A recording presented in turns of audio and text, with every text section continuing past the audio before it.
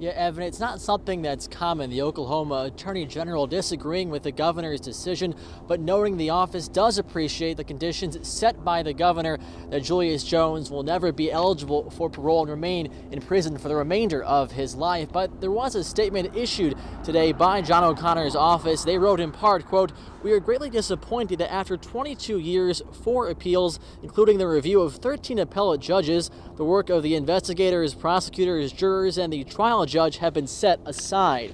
We also heard from the Howell family. They told KOCO 5 in part, quote, "We take comfort that the governor's decision affirmed the guilt of Julius Jones," going on to say that Julius Jones forever changed our lives and the lives of his family and friends. They thank the Attorney General, the Oklahoma County District Attorney's Office, as well as law enforcement for their support. And we reached out to the Oklahoma County DA, Dave Prater.